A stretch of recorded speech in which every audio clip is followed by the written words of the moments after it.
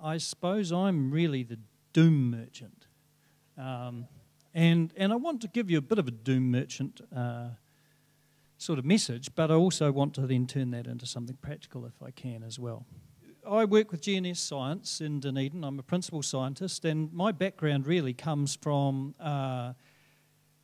beginning climbing with the Otago section way back in the late 70s, early 80s, and then doing some postdoctoral work up here at Mount Cook, and then I went overseas like many people do, and then came back to a job where I was given the task of mapping the Southern Alps. And I kind of fell off the radar with the Alpine Club while I was just basically wandering through the hills for all the summers. And I've had pretty much, I suppose, 16 years or so of pretty much working every summer out in the hills. My title was New Zealand Mountains Falling Down, but it could easily be called New Zealand Mountains Growing Old. And I wanted to take you back to my perspective in 1982, which was a young 18-year-old going for his first trip up the Tasman Glacier and having a look up at these big Artua and thinking of them as massive, solid blocks of rock. Like, I've never seen anything so big or anything so impressive. And my view then was very much of how eternal these mountains were and how strong they were and how they would be there forever. And it was an interesting perspective. I don't know how many of you will remember the, let's see if I can get this to work. Remember that block of moraine up by Delabesh? And how for a number of years I was getting fitter because every time I got to it, it was an hour shorter each time. And then all of a sudden the realization that actually it was moving and I was no fitter, and I was just kidding myself. But it was interesting looking at this picture again the other day to see that that's actually a rock avalanche deposit. And then I've noticed another one. There's quite a nice rock avalanche sort of deposit sort of sitting in here that I've never seen before. So there were things happening in the landscape, but I was just not seeing them. So I went to university and I studied geology, and all of a sudden I got this concept of plate tectonics and how you actually make mountains. And we had explanations of India and the Himalayas and collision and plate tectonics around the world. And all of a sudden I started to see things in a slightly more dynamic way. And by the time I got to third year, next slide, it got kind of slightly more complicated. And there'll be a test on this later on, but if you really want to pass the test, it's that geophysicists think of mountains like treacle, that the viscous forces are what hold the mountains up against gravity, which is pulling them down. And you can model at certain time scales and certain length scales the planet in terms of treacle. To me, that's not particularly satisfying. I mean, it works. You can push the treacle there, you can make a mound, and it'll flow down again. And you have to keep pushing it to keep it to stay up. And that's what the geophysicists are sort of trying to say in this wonderful paper from 1982. But to me as a geologist, that wasn't particularly satisfying. And I'm not going to try and do this. I was going to try and show you a sandbox model, which I'll do for our field trip later on today. But treacle doesn't have any frictional behaviour, and it won't stay up if you push it up, whereas sand is a wonderful medium, and you can push it and you can create fault lines and folds. This was originally one layer of pink sand which has been folded up by pushing into it like a bulldozer, and you pile up the mountains and they come down, and you can get these fault lines that develop through here as well. The sand is a wonderful medium for making models, and it works well as a model for the Southern Alps. And you can look down on it, and you can build things like the main divide and along the top, and you can get all these catastrophic failures. When you're pushing from below, you get these cascade events of avalanches that come down either side, and you can get folds and faults that develop out the front. And I'd love you to come and play with the sandbox with me later on. I'll show you these. But the point is that you can get these catastrophic behaviours, and you can model the Southern Alps beautifully in terms of its stress and strain. And what was incredible, by the time I got to about postgraduate studies, was that we could actually start to measure with GPS the deformation of the plates. And I've got here the model which shows you the vertical uplift rate as measured by GPS of the Southern Alps. And essentially all that's happening there across from west to east is an elastic build-up where the plate motion is just doing something like that. It's bending and it's growing in the centre of the Alps. And that's what's currently happening. But when you model it all, the way to understand it is that elastically, that's going to go pop on the Alpine fault. So it's locked on the fault at the moment. It's growing, and it's going to go pop. And the question is, what's it going to look like once it goes pop? So it's growing at about 5 millimetres a year. And the whole plate motion is decelerating down through the Alps. So here's a picture of the arrows of the survey points, essentially, and they're slowing down. It's kind of like a car crash that you're seeing there. The arrows are the velocities of the Pacific plate relative to the Australian plate decrease as that car crash is slowing down. It's like hitting a big pole. But it's crashing and it's building up that elastic energy that then will pop on the Alpine fault. And there's a map there showing you the kind of where the biggest amounts of deformation are, right red, right where we are. So if you were to take New Zealand and give it 4 million years, then we're going to have a shape change, something like that. And it's not happening slowly, it's happening in lurches and bumps every 300 or so years. And in the Southern Alps, what's happening is that we've got this conveyor belt of material which is being carried in up against the Alpine fault, and then it comes up the ramp like a whole series of stairs up an escalator. And as it does, it shoves everything up into the air. And there's a cartoon here showing you the difference between the Greywacke rocks and the schist rocks and the Alpine fault plate ramp as you're coming in, bringing from the east coast along and then up, forming the mountains. So we've got this conveyor belt of collision, and it's pushing up, but it then goes into this westerly atmospheric circulation, and it pushes the air up. And so we get this huge gradient in rainfall, with the west coast having huge rainstorms and eroding all the material off the mountains. Dry in the east, wet in the west, because you're pushing this whole delaminated plate up into the atmosphere, into the west of the atmospheric circulation. And we've got a system essentially like this, where the whole crust is being turned up on end on the Alpine fault. We have the rocks, the Greywackes and the semi-schists and the schists, which you would normally go downwards, are getting turned up so that as you go across the Copeland Pass, you're kind of like going a journey into the centre of the Earth, down into the deeper rocks which have been exhumed up along the Alpine fault. And we've got this set up with the rain eroding more out on the west side, and on the east side less erosion and less uplift progressively. And there's a whole series of other faults that come off backwards as you bend that plate and turn it up, all these faults through the Mount Cook area. And so we've got this system where we unload it by having, we've got a whole lot of deformation that goes on, and collision. It then lifts up and causes the rainfall. The rainfall then erodes the rocks, which then essentially allows it to uplift, which then causes a rainfall. And so we have this sort of cyclic kind of system. We don't know exactly how this operates over the timescales of glaciation and deglaciation and the exact timescale, but that's the way that geologists tend to think of the Alps.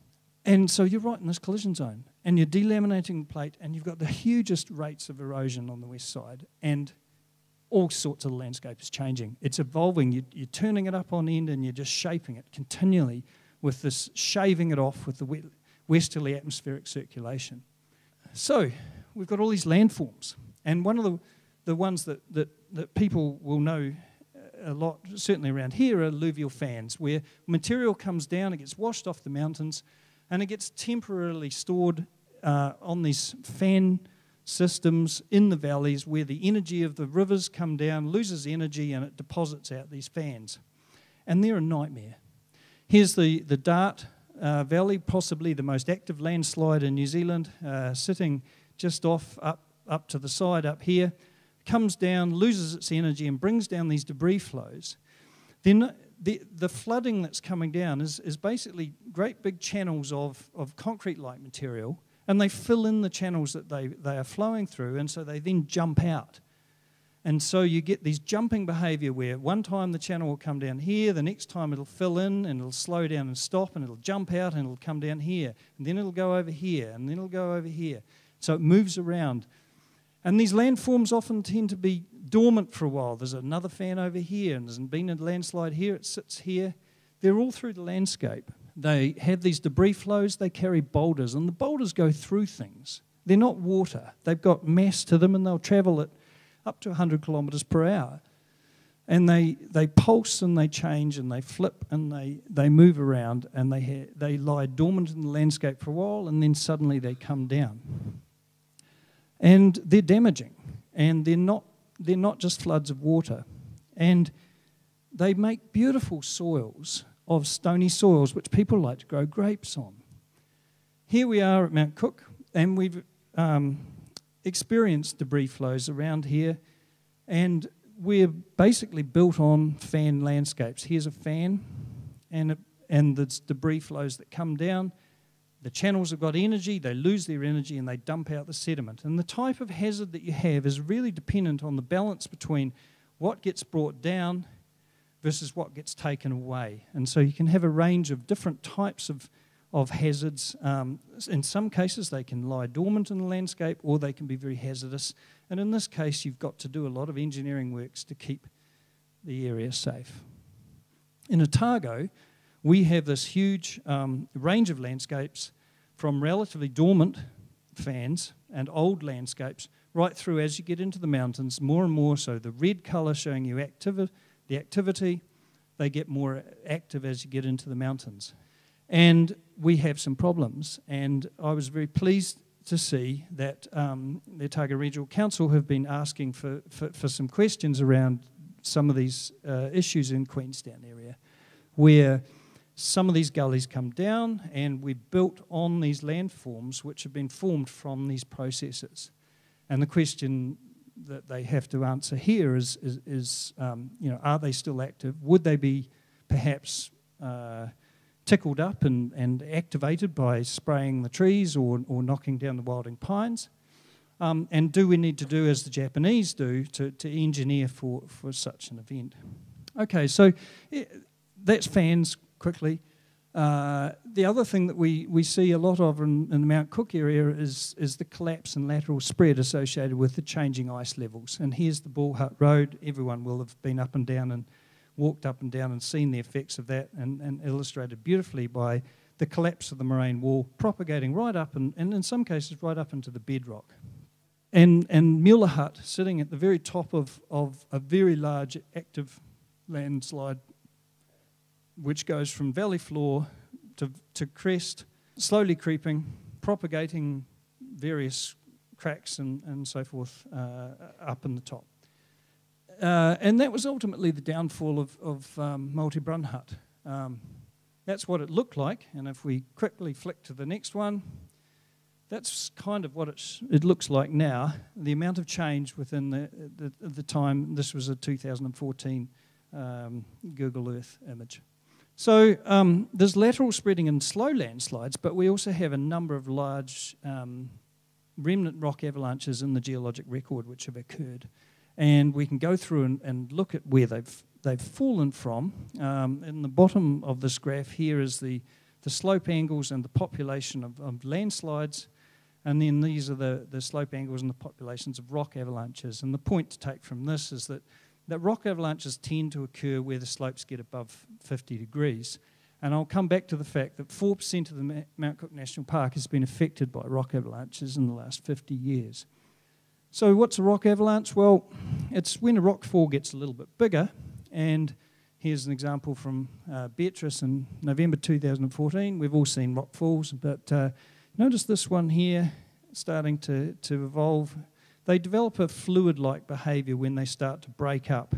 The kinetic energy of them is such that they basically ride on a cushion of air and start travelling over much larger distances and carrying a lot more mass. And here is that Beatrice one, and you can see how much it ran out eventually to these guys had been standing somewhere here. But you can see the thickness and the run out of these things. And that's largely how we actually make most of our tills and our moraines, is actually from material that's fallen off and then been carried down by the glacier.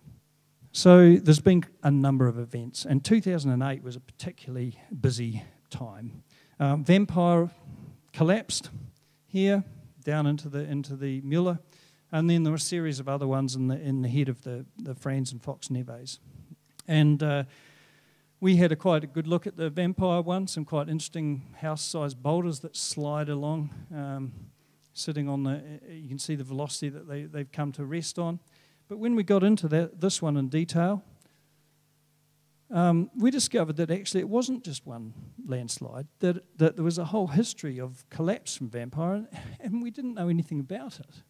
We looked through and kind of pieced it together and found that there'd been a whole series of collapses that happened in 2008, but there'd been earlier ones as well, and there's been a whole series that come down into the Mueller. Typically, big blocks falling off, 70 metres wide, 100 metres high, that sort of thing, bringing down about 100,000 cubic metres, but making quite a big mess on the way. And then also often leaving behind pillars of reasonably unsupported rock ready to come down afterwards. And of course, Aoraki Hillary Ridge collapsed July 2014. Steep ground, came down, came into the neve, up and over the ridge and then down. And as Lou showed, down over the face and basically split around Pudding Rock, covering quite a large area of the hooker, as shown by this map, in terms of where the dust went to. The dust rose way up on the other side and covered over here, but the main debris kind of stayed down in the valley. So, rock avalanches in the Mount Cook National Park. You can see the map here of the ones, just main ones in the national park that we know of in the last 50 years, and that represents about 4% of the national park. So if you're playing lotto, you're about the same chance, if you go and spend a night in the park, it's about the same chance of being hit by a rock avalanche or being influenced by a rock avalanche as you are of winning lotto. Luckily, that's actually a pretty low number. And we can look at it and plot that up against the slopes, and where you've got more than 50 degrees slope, then you've really, that's the loaded gun. You've got that's the trigger, and that's the loaded gun. Then the question is, what pulls the trigger? And we've looked really hard at this, and the problem that we've got is that we don't have any really good seismographs. We don't have any really good record of temperatures and seismographs and timing for these events. Most of the time, I only find out about them because somebody rings me up. It's not like I'm monitoring for them. They produce seismic signals. They all create magnitude 3 type earthquakes, but they don't necessarily automatically get detected as rock avalanches by our system. Normally, a magnitude 3 earthquake is, for a GeoNet person or anyone living in Christchurch, is just like a truck going past. You don't worry about it. So we don't always work out that they're events. And it's not until somebody says, hey, have you seen the dust up there or something like that, that we get excited. And it's really hard to work out the exact timing of the events. And because we've only got one weather station, essentially, we can't work out always exactly what sort of temperature conditions they've occurred at. I can tell you that a number of them occur after you've had a prolonged warm period. Maybe it's stayed warm above freezing for 3 days, and then when you hit that first night of cooling, at 4 o'clock in the morning, 3 o'clock in the morning, that cool spell after that prolonged period, that freezing event is often triggers them. But that's certainly not the explanation for them all. The thing that's really interesting is that if you plot up the numbers, it's exponentially growing. And I've got a list of some of the ones starting from Mount Cook 1873 and through here, and that was up to the 2008, and it can go on. But the cumulative numbers are going up and up and up. And the question is why? Now, before you get too quick to blame climate change and permafrost degradation, we've certainly been deglaciating for a long time. And my immediate response initially with Simon Allen, we looked at this and we tried to publish on it, and we could not get it through peer review. And the more we looked at it, we could not justify that it was just climate change or ice withdrawal. And so there's a paper that deals with this, and so I've actually published with climate change in my on my title. So, but here's another thing to think about. Copeland hot pools. We had an earthquake in Fiordland, and they changed temperature. Here's the temperature decay. It was coming along. They sit at about 58 degrees, lovely temperature, about what your hot water cylinder is at home. And an earthquake 350 kilometres away in Fiordland caused a little spike and then a decay in temperature. What was going on? Well, when the seismic waves passed through the Southern Alps, they rattled the rocks, opened the cracks, and allowed the rainwater percolate down through more than it had been before. That was like turning the mixer on your shower around to cold and allowing the cold to come through.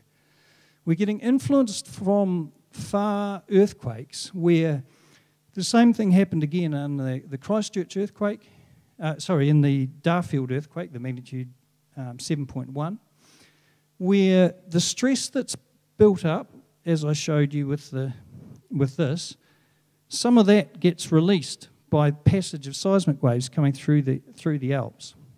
So here's a model showing you the moment, the total energy essentially of New Zealand distal earthquakes. So all the earthquakes all around New Zealand over time, and you find that we have had more earthquakes, and the energy that's been released has been more in recent times, and you can fit that curve. So it's not necessarily just climate change, that we can be doing things hydrologically with the elastic behaviour of those rocks. So the point is, we've had a massive increase in rock avalanches, but they're occurring naturally. And the question is, if you hit it with a big earthquake, what's going to happen? Because we're right at criticality at the moment anyway, and we've got the Alpine Fault. And Lou's introduced it nicely for us. It's one of the longest, straightest, fastest moving plate boundary transform faults in the world.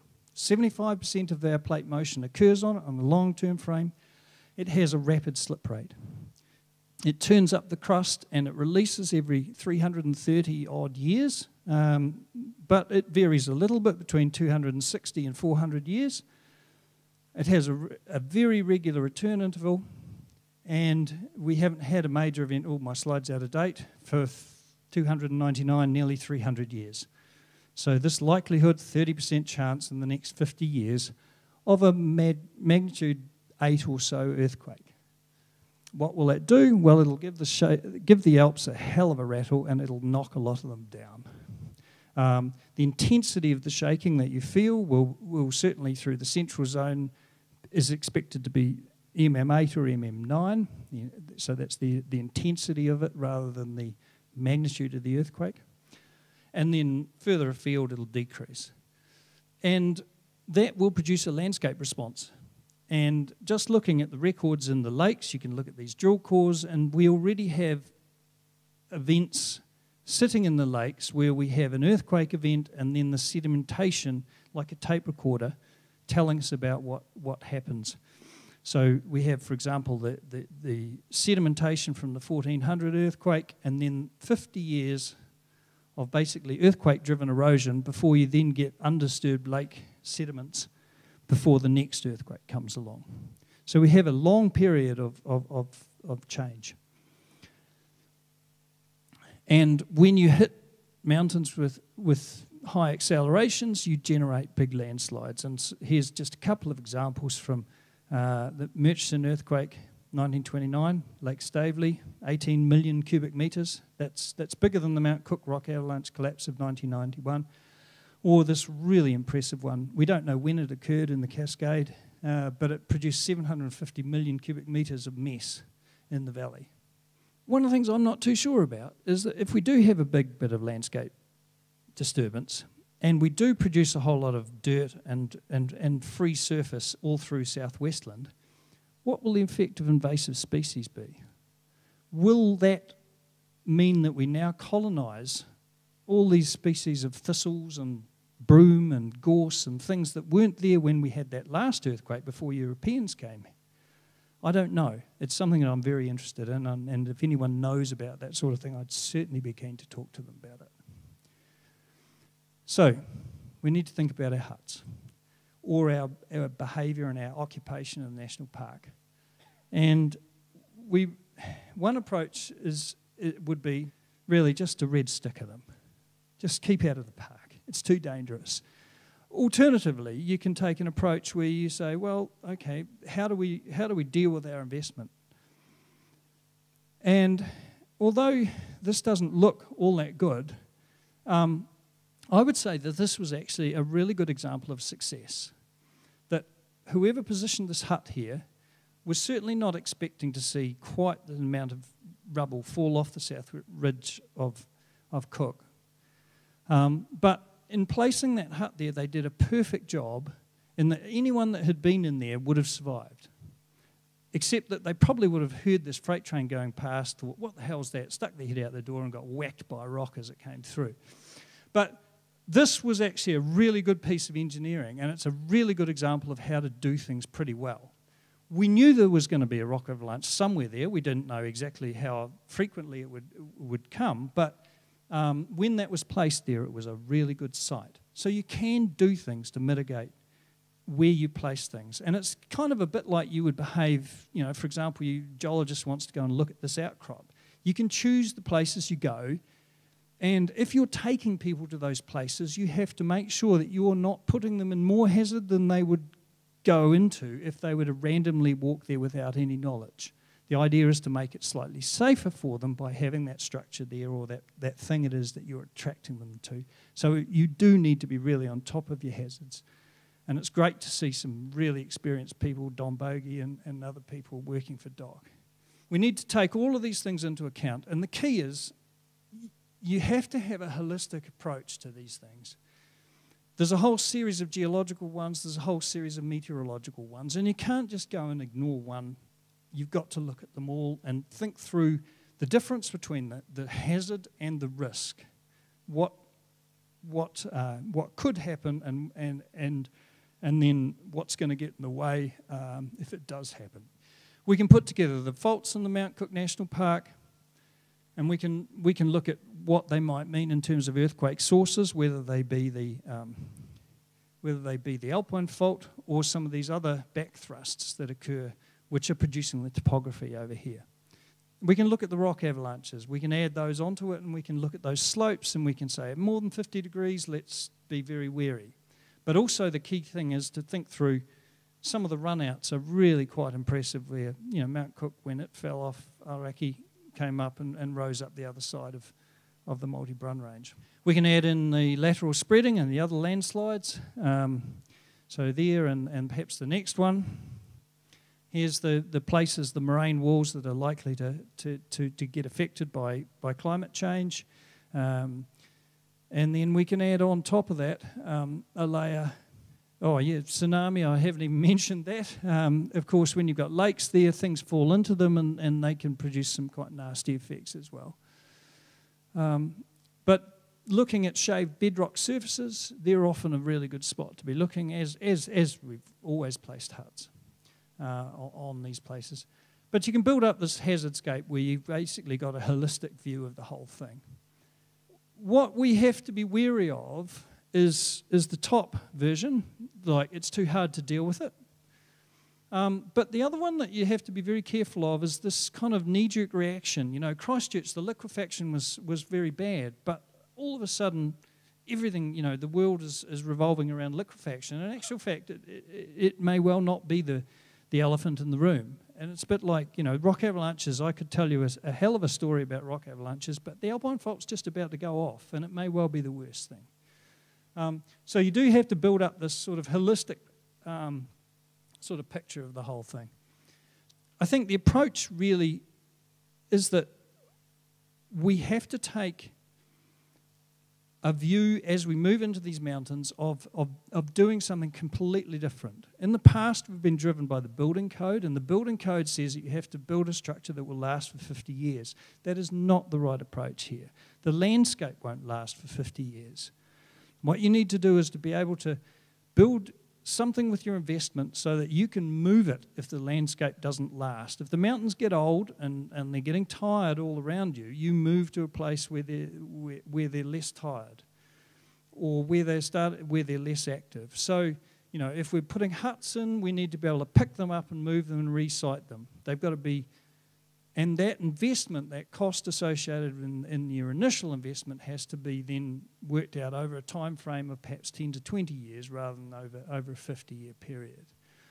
That has implications for how you treat the park. If you occupy lots and lots of sites, they're all going to have potential pollution problems with just having people in those areas. So do you take people to the same places all the time and impact those areas in a big way, or do you spread that impact out evenly? And so those are the sorts of issues you have to work through. So I hope that I have frightened you. I hope that I have made you realise that it's an incredibly active landscape, but it's also an incredibly rewarding landscape, and there are solutions. There's no issues to finding solutions. We're very, very lucky that we don't live and we don't have the population pressures that are forcing us into these really, really high activity areas. We've got some population pressures, Queenstown, Wanaka, you know, anywhere where you've got topography, you're always going to have problems. But we're lucky that we're not kind of pushing up like in Nepal. And as soon as you start to carve a road or you start to do engineering works in these places, you make it even worse. The chances of triggering these things are much, much higher. So we are very fortunate that we have national parks, that we have good people looking after them, and that we're sitting here talking about how to deal with these issues. So thank you very much.